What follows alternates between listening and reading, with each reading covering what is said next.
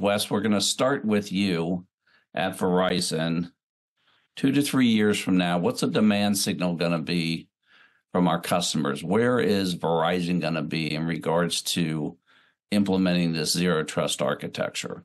Well, we hope in 2 to 3 years everyone's on 5G, right? But that's probably not realistic. 5G? I'm thinking 6G. 5G is 1997. 10G. But yeah, the next 2 to 3 years, right? We just see a kind of accelerated period of adoption, and really, like, it's the workforce impact and the user experience that where we really kind of see a vision of where security becomes less invasive, where it kind of vanishes to the end user. Right. And we talked about SASE. We talked about the cloud native security stacks that people are moving to where people are no longer tethered into the network, and security kind of follows them around like a cocoon. Right. And it doesn't matter if they're connected over a 4G, 5G, a wired connection.